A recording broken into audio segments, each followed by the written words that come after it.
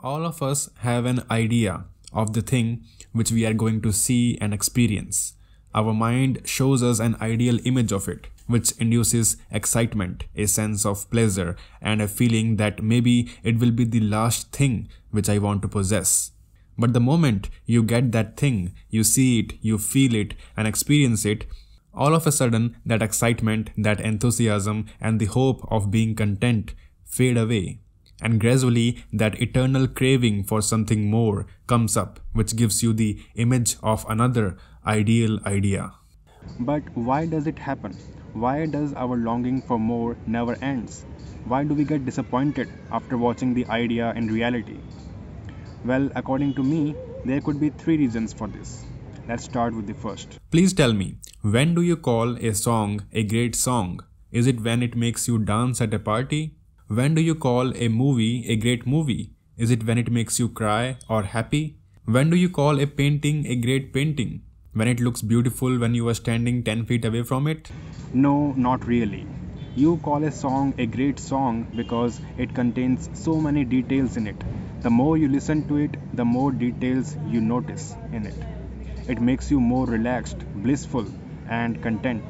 You call a movie a great movie because it makes you think about what is crying and what is happiness. It has deep meaning into it. Similarly, you call a painting a great painting not because it looks beautiful from 10 feet away. A HD wallpaper will look much more beautiful than that. It is because the closer you go to the painting, the more beautiful it gets. You can notice more details and creativity in it, which is why it is appreciated. Now think about how you see the ideas of the things you want. Your mind shows you the image from 10 feet away.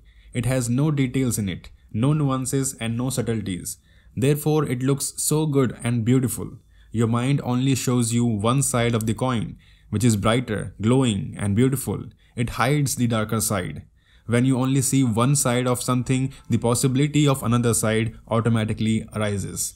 Your mind is the genesis of duality. Whatever the mind tells you is always half truth, half side, and one dimension. When you see things in reality, you experience another side of the truth. You see beautiful things also have their ugly side. Good things are also bad, and sweet things are also bitter. Hence comes disappointment. Your mind surreptitiously fools you into believing that there are two sides of the things. First, it shows you only the favorable side, and once you are interested in it, it lets you discover the uglier side, so that you start believing the nature of the world is dual. There is duality in everything. There is good and evil, happiness and sadness, beauty and ugliness, hard work and rest. And because of this belief, you want what your mind shows you and want to remove what you see in the reality. This keeps you in the never-ending cycle of desire and experience. Hence you say reality is often disappointing.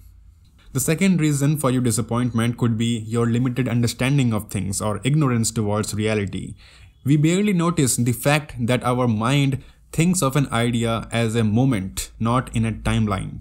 The mind describes an idea at a particular moment. At that moment, you are in a certain emotion, there is a certain environment and a certain need, and all of it is in perfect harmony with the idea.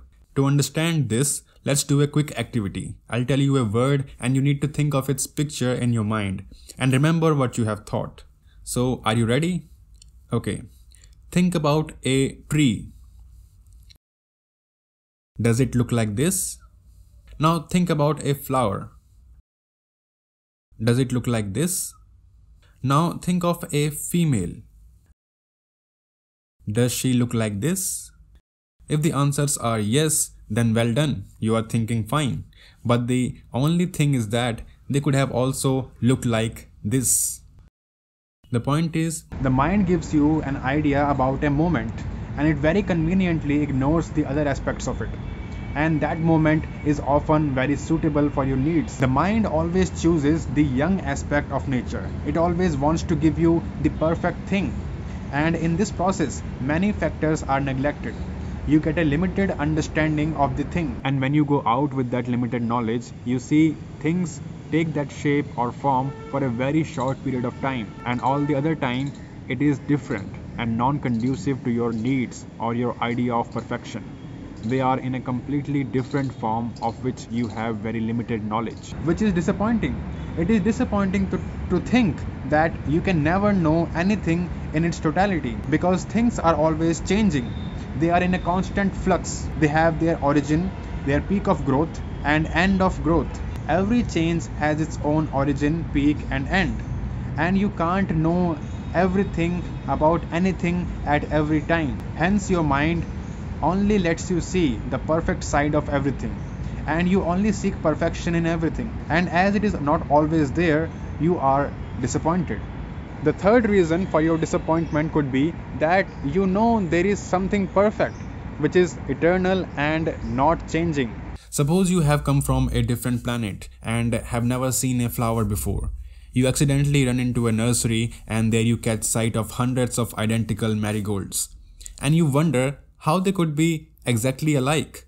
It is possible that one of them doesn't have all the leaves, another one is older than the others, and the third one is just sprouting. However, after a little thought, you conclude that all marigolds have something in common, and you suspect that all of them must have a common origin as well. If they are imperfect, there must be a perfect one.